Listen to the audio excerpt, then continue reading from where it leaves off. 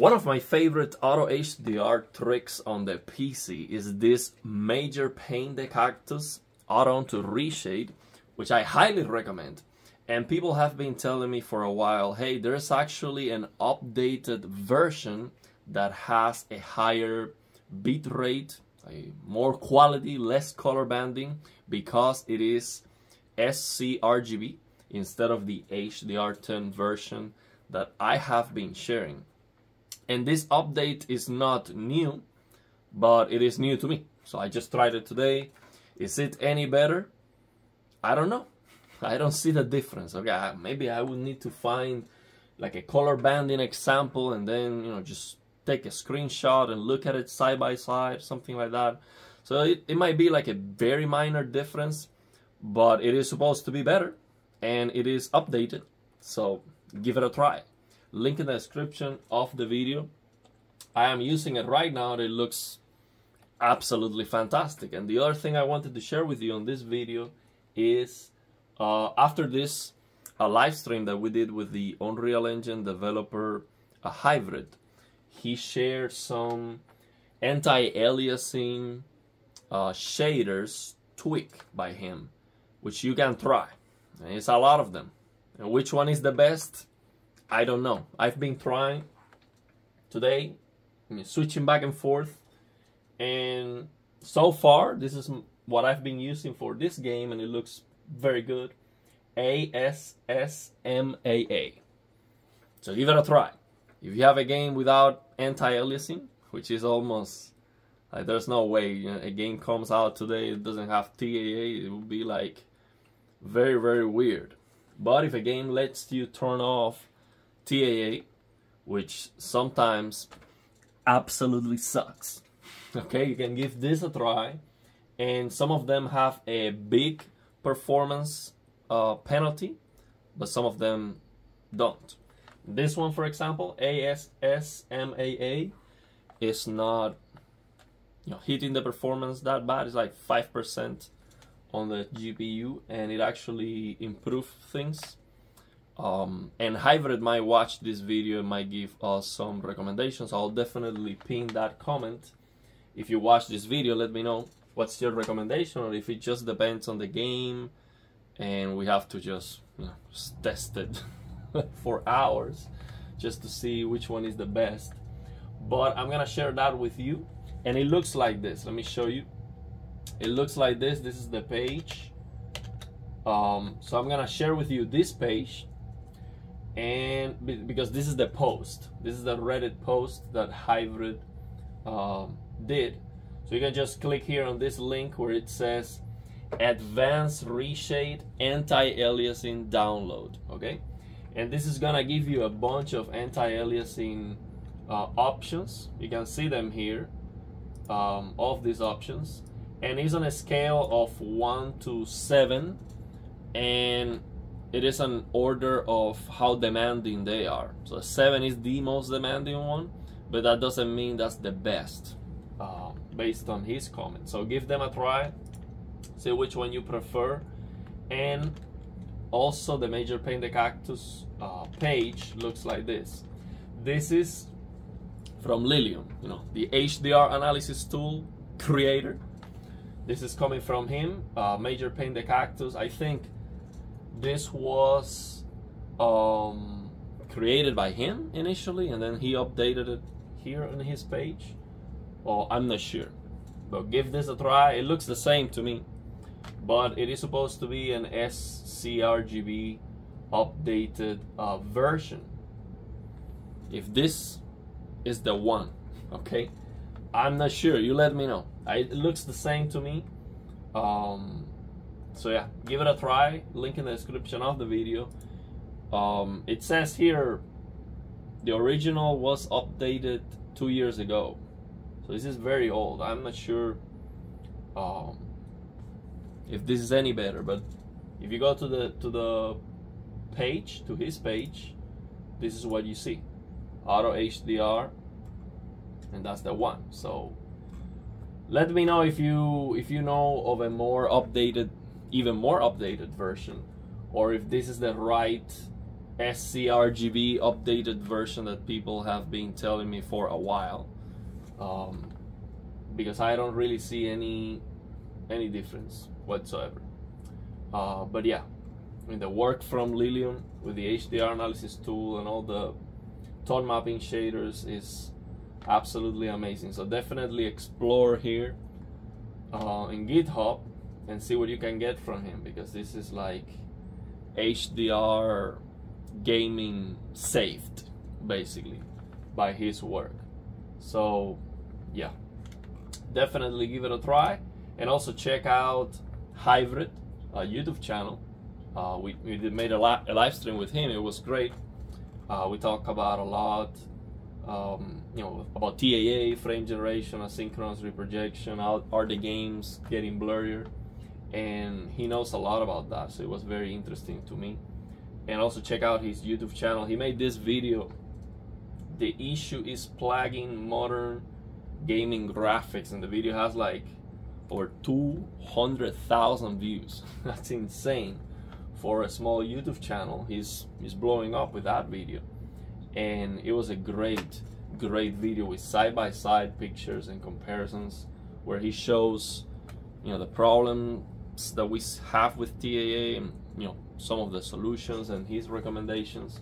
So this anti-aliasing shaders that have been tweaked by him, that's like a very good work. You don't have to do it yourself, because sometimes you're trying to use a reshade shader and you're like, man, you know, which one is better? I mean, it's so much work to be tweaking these values, especially with anti-aliasing. You just have to be looking at the screen very close and going up and down. It's like, I mean, just me deciding which one is better, I've been like going back and forth, and it's tough.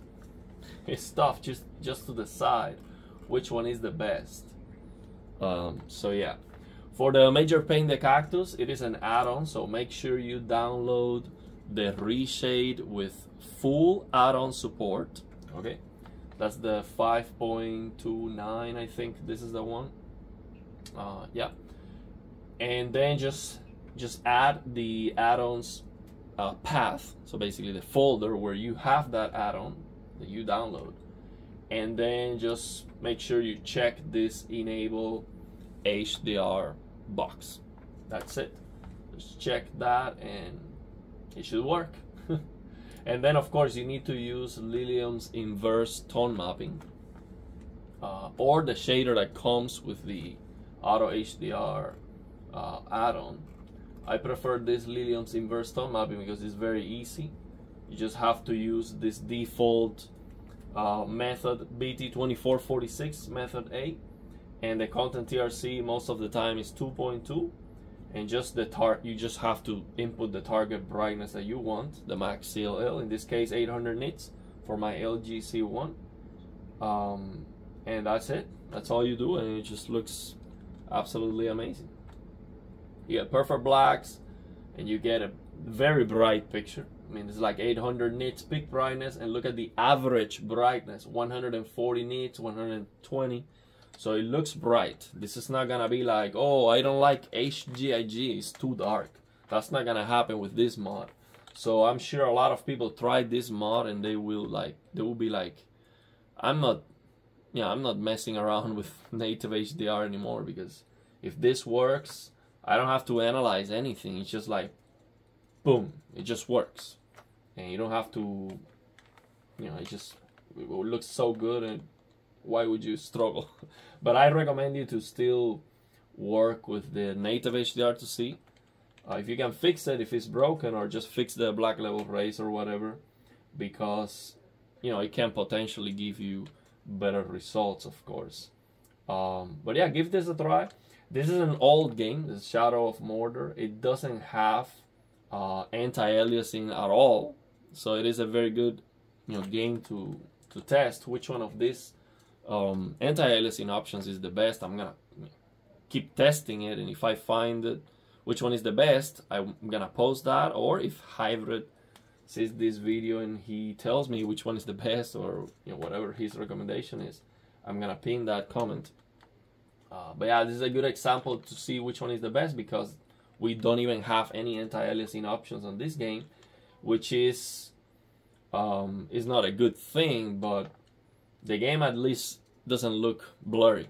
Okay, we do have a lot of shimmering, but it's not terrible. 4K, no anti-aliasing. We have shimmering in objects that are probably not 4K, because I mean this shimmering is big. Even with this anti-aliasing I'm using right now, this is number 2. Is, you know, shimmering is bad. So this is not like a nice for number 4. I mean, it's number 4. So I have like a hotkey to go back and forth. AA, no AA. So the difference is more apparent in some examples. Others are like very bad shimmering, and I kind of fixed that. Yeah, it improves just a little bit, but it's not. It's still there. The staircase effect is still there, and it is distracting. So I'm gonna work on it and see if I can, you know, the best result that I can get on this game, which I haven't beat. I beat the Shadow of War, but this one I never played it until the end. So I'm gonna beat it. It's a nice game. I like a lot the voice acting of the trolls and their personalities, and all. They remember your actions. It's like a fantastic game mechanic that unfortunately they try to copyright or something. Like, we cannot get this kind of mechanic on any other game because they copyright it, basically, which absolutely sucks, because it's a fantastic game mechanic. And I don't know why would they do that, because they have a combat mechanic that was a straight up copy from Batman Asylum, Arkham Asylum, I believe. So their combat mechanic, it was copied from another game. Why would you try to copyright a game mechanic? It just doesn't make any sense. But it's a great game, so I'll play it just because of that. It's fun, just because of the voice acting and the trolls talking to you and remembering your actions if they beat you up or whatever. But yeah, the shimmering is there, and I don't think that's 4K. So I'll try to see how can I fix it with this stuff. So yeah, let me know if you have any questions, if you give this a try. Is this the right link? Is this the scRGB version of the MajorPainTheCactus that people have been telling me about? I'm not sure it is, because it looks the same. It's also very old. This is not updated at all. But someone sent me this and told me, hey, this is the scRGB version. So this is what I got. So I thought it was the same thing. But yeah, let me know your thoughts and opinions. If you at least you got from this video, if this is just the same thing, or if it's old, at least you got from this video the anti-aliasing shaders, which are very nice, and you can give them a try. So this is the MajorPainTheCactus updated from Lilium, supposedly. So let me know your thoughts and opinions, and if you have any questions.